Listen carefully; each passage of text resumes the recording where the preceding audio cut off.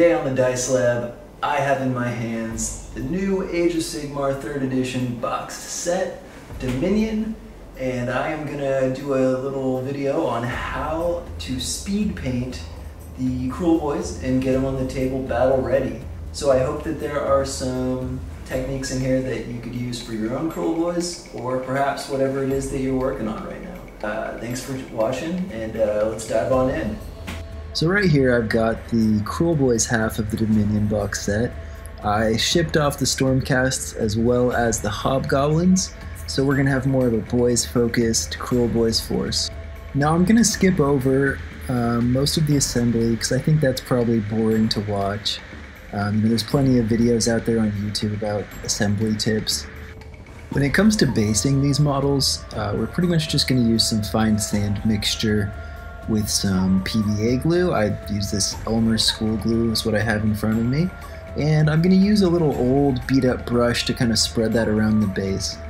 We're also going to use some cork just to kind of build up some rock formations and give the characters a little bit more height on the battlefield. And again, I'm going to time lapse through this stuff because I don't want to bore you guys with it. There's plenty of other videos out there on this stuff, and you can use your imagination or, look at these other videos. If people really want to see the process more in depth, I could probably make videos that expand on this, but I don't think it's necessary for this video. Now, after our models are all prepared and ready to go with their basing materials, we're going to just give them a quick rattle can spray.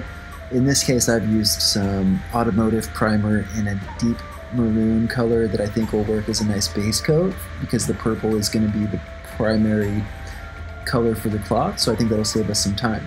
And when I'm working on a project like this, it's all about efficiency and just trying to get these guys done to a tabletop standard as efficiently as possible. So now that we've got our force here all base coated in that maroon color, they're all ready to go for the paint scheme. So the first thing I'm going to do is knock out the skin tone. In this case, I've opted to go for kind of like an icy blue skinned orcs. You could just as easily do a traditional green skin, but I think it's kind of fun to do alternative color schemes. So this is the stage where we're just going to lay down the base coats on everything. We'll do the metal, we'll do the wood, we'll do the shields. And remember in this stage that you probably want to go a little bit brighter with the color than it's eventually going to be, since we're using an oil wash that's going to kind of grime everything up and tie it all together. And I'm not going to go too much into the colors that were used here or anything like that, because I want this to just be more about the fundamentals of the process. And so you can use your army painter colors, your Vallejo colors, your AK colors, your Citadel, really whatever you want. It's about the process here more than the exact colors. So here's kind of what everything's going to look like once you have all the base coats down. It's going to look a little bit basic at this stage, but just keep in mind the wash is going to tie everything together and really give it that depth that you're looking for. In this stage, I like to just slap on some black paint really watered down to do the bases, but you could use any basing scheme obviously. And here is kind of what your guys should be looking like once they are all base coated up and prepared for the fun part. Now we're going to get to the oil wash. So in this case, I've got AK's Winter Streaking Grime. You could even make your wash if you would prefer out of just oil paints, but I kind of like the tone on this one, so that's what I'm going with. I've got my Mineral Spirits, and then I've also got these little dental Q-tip kind of things that I found on Amazon. I like them because they're small, so they give me a little bit more control. If you guys are interested, I can try to find the link to those on Amazon for you. So the process is pretty straightforward. You're just going to take some of the wash and you're going to thin it with some mineral spirits, and you're just going to brush it all over the minis. You're going to give it about a minute to dry, and then you're going to take a little Q-tip dipped in the mineral spirits, and you're just going to kind of take it off of the high points. The wash is going to remain in the recesses, and it's going to give you a really nice, quick and dirty shading. It's kind of scary at first because it seems like you're going to ruin your paint job when you just slap this wash on it and it darkens everything up and makes it look all mucky, but it really comes to life when you start removing it with the Q-tips. So after about a day of them drying, I come back and I matte varnish them.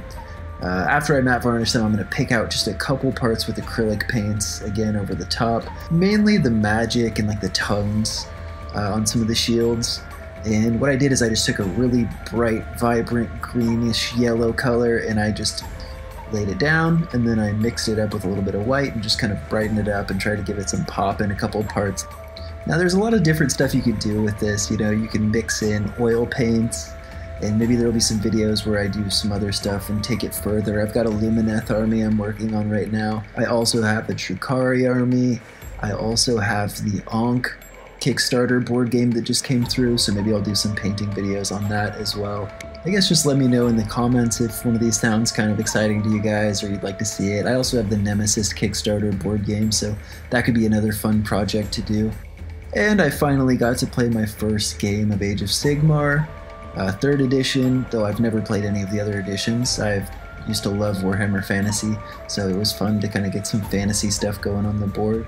The boys did good. They held their own pretty well against Ricky's Slaves to Darkness. My Killaboss on Gnashtooth brought down pretty much a whole squad of knights by himself, but in the end another squad of knights charged in the back and ended him. But it was a fun time, and you know, a lot of people were passing through the shop and asking me about the works, and they were kind of catching their eye on the table, so yeah, it was a fun time. Thanks for watching, guys. I hope you guys enjoyed and maybe picked up some things or just got some inspiration for the day. And, you know, more videos coming soon.